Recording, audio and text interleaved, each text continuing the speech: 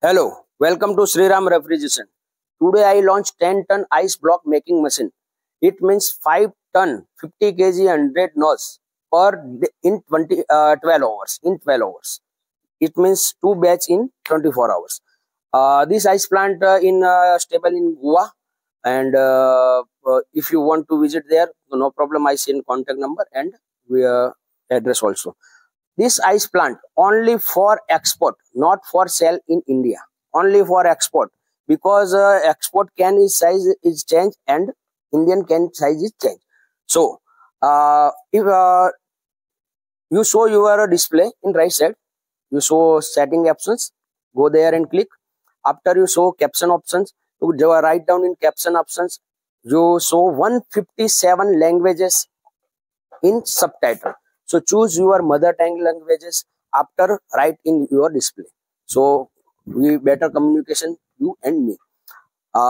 Now I speak my Hindi language.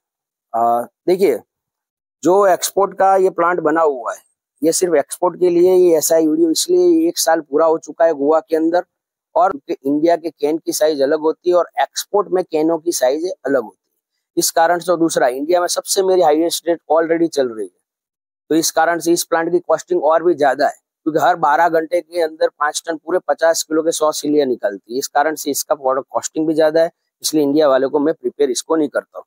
इस plant को लेने के लिए सबसे बड़ी शर्त, एक ही शर्त है, अगर जिनको भी इंडिया वालों को फॉरेन ले जाना हो या फॉरेन से कोई भी क्लाइंट हो जिनको ये प्लांट लेना हो, जो इस वीडियो के अंदर लाइव इंटरव्यू में दिखाया गया है, ये गोवा के अंदर प्लांट लगा हुआ है. वहां जाके आप जाके विजिट भी कर सकते हो, लेकिन कब विजिट कर सकते हो, कब मैं उनका नंबर दूंगा, जब आपका एडवांस या टोकन अमाउंट जमा होगा. तो आप वहां पे जाइए. यहाँ टोकन मनी है, यहाँ गुजरात सिद्धपुर अहमदाबाद से 100 किलोमीटर दूर मेरी कंपनी है. यहाँ पे आकर भी आप अपना टोकन जमा करवा सकते हो. उसके बाद आप वहां पे गोवा चले जाइए, प्लांट देखिए.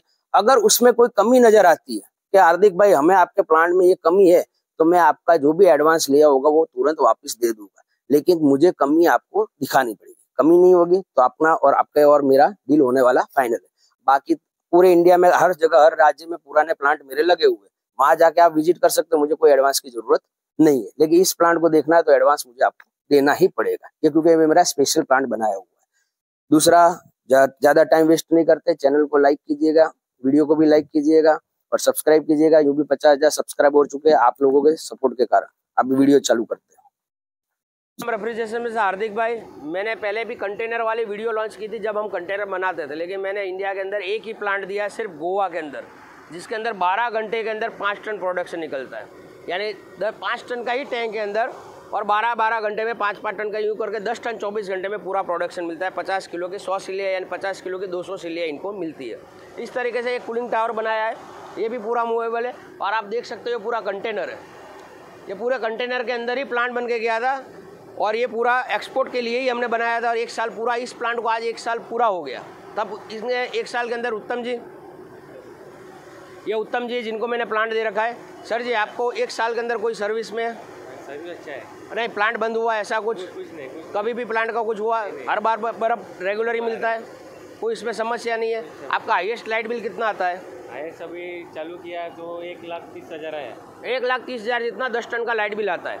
ये बराबर लाइट बिल 1 लाख, यानी 1 रुपये किलो कॉस्टिंग आती है, लाइट पानी लेबर वेबर सब मिलाने के बाद. अब मेरे कैमरामैन को कहूँगा, देखो इसकी इस तरीके से पैनल होती है,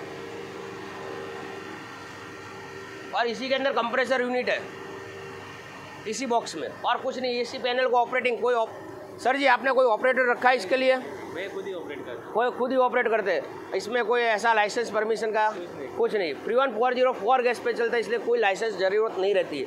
ये एयरमनेट के लिए बराबर होता है, वातावरण के लिए बराबर होती है. ये गवर्नमेंट मान्य गैस है. R22 के ऊपर अभी तो थोड़ा यूं भी लीगली एक्शन चलता है, लेकिन 404 गवर्नमेंट ने बैन नहीं किया हुआ है. 404 ए गैस पे, ये फ्रीऑन गैस पे चलता है. अब मेरे कैमरामैन को कहूँगा कि जरा ये प्लांट का बराबर दिखाए, और अपने आगे बर्फ़ देखते हैं और ये सब देखते हैं. ये देखिए पूरे कंटेनर के अंदर ये पूरा प्लांट बना हुआ है. ये फैक्ट्री से ही बन के, सिद्धपुर से ही, गुजरात सिद्धपुर हमारा मैन्युफैक्चरिंग फैक्ट्री है, वहाँ से ही बन के निकला था, और ये प्लांट फिर यहाँ पे सीधा इंस्टॉल करने में आया.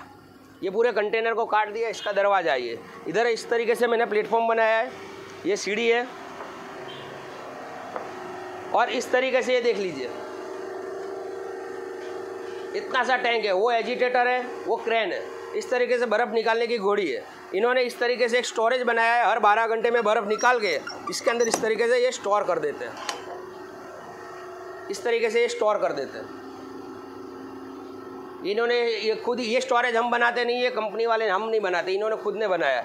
ये स्टोरेज है, ये क्रशर भी हम बनाते नहीं है, क्योंकि ये फिशिंग के लिए यूज़ होता है पूरा बर्फ़। ये सीधा यहाँ पे डालते हैं और यहाँ से सीधी गाड़ी लोड होती है। ये टोटली फिशरमैन के लिए बेस्ट है, लेकिन इस प्लांट के लिए एक ही माइनस पॉइंट है, आपको कोल्ड स्टोरेज बनाना पड़ेगा, कोल्ड रूम, क्योंकि बर्फ़ एक ही बार में आपको 5 टन निकाल के उसको स्टोर करना ही पड़ेगा। अगर आप एक बार में नहीं निकालोगे और टुकड़े टुकड़े में निकालोगे तो आप 10 टन प्रोडक्शन पूरे दिन में नहीं ले पाओगे, क्योंकि 12 घंटे में ये पूरा बैच बन जाता है। इसलिए आपको स्टोर इसका बनाना है, बर्फ़ को क्रश करना है तो क्रशर लेना पड़ेगा। ये प्लेटफॉर्म हमने बना कर दिया है, ये घोड़ी भी हमने बना के दी है। अभी हमने एक्सपोर्ट का ऑर्डर लेना चालू कर दिया है। एक्सपोर्ट के ऑर्डर के अंदर सीधा होता है कि आप जब ऑर्डर बुक करोगे उस समय पेमेंट की कंडीशन नक्की कर दी जाती है और बैंक पेमेंट से लेते हैं, दी जाती है। मेरे कैमरामैन को कहूँगा, ये देखिए पूरा रेसिडेंस जोन के अंदर ये पूरा प्लांट लगा हुआ है, आसपास पूरे घर ही घर है, कोई इंडस्ट्री एरिया नहीं। रोड पे आके दिखाते हैं, कैमरामैन को कहूँगा रोड पे आके दिखाए। ये अभी लाइव प्लांट ही चालू है, इसमें मैंने बताया कि आवाज़ कितना आता है। आवाज़ के लिए इस प्लांट को मैंने चालू रखा हुआ है ताकि आपको पता चले आवाज़ कितना आता है। ये देख लीजिए, चारों तरफ दुकान, मकान, खेत और यही सब कुछ है। वो मकान, बड़ा बिल्डिंग बना हुआ है, यानी आप किसी भी जगह पे इस प्लांट को लगा सकते हो। कोई इंडस्ट्रियल एरिया की ज़रूरत नहीं है, कोई गवर्नमेंट लाइसेंस की ज़रूरत नहीं है। मैंने पहले भी कहा है, अगर आपको इच्छा हो तो बुकिंग करवाने के लिए हमारे नीचे दिए नंबर पर संपर्क करें। धन्यवाद।